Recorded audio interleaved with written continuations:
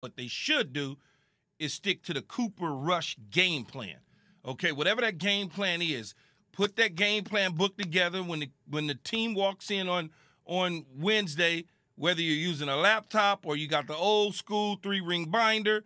I want Cooper Rush game plan, LA Rams.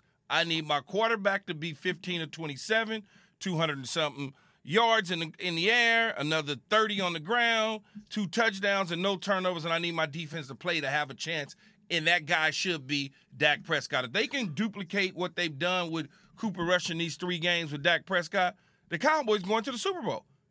Mark this down, and I'm not saying it. This isn't Michael Irvin up here talking. I'm just telling you, that recipe is portable. Well, first of all, I could tell it's not Michael Irvin. You're not sweating. That's the first thing. Michael Irvin's up there preaching and sweating.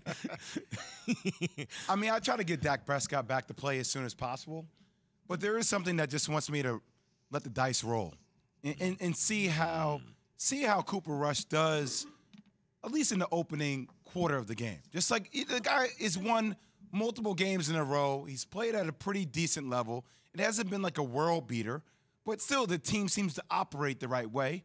I still know that the ceiling is higher to reach with Dak Prescott more than it is with Cooper Rush, but I still let it roll for a little bit. He's played more than 75% of the season, right? You know what? He's forced. It's rolled long enough, Jay. If he's ready to play, he needs to get back in. You can't keep messing around with Cooper Rush. I hear you. Here's the bottom line, guys. It's the Rams, right? Not an easy game. And then it's the Eagles. I'm riding the hot hand, man. Come on, you're at the craps table. You're making money. Don't change a thing. Keep rolling. And my point is this. You go against the Rams with Cooper Rush. If he loses, boom, easy. You put Dak back in.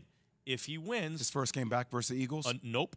If Divisional he wins, rival? I'm staying with Cooper Rush, and that gets you by the Eagles, win or lose. And now if you lose, you put Dak back in. It's good. Everyone feels good. And if you win, I'm not taking the quarterback out who's not losing, period. The game plan, man. It's the game plan. It could, it could all be you need him to do is do what Cooper Rush is doing.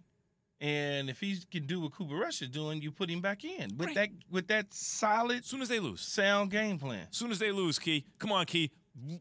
Keep it 90 at least, not 100. You need wiggle room, but keep it 90. If you're running the team and you're not losing, you're not switching the quarterback. But the problem that I have is it's not that simple. I just gave a guy a bunch of money, so it's hard to just say, all right, this isn't Tom Brady, Drew Bledsoe. Tom Brady, Drew Bledsoe was different. Thanks for watching ESPN on YouTube. For live streaming sports and premium content, subscribe to ESPN+.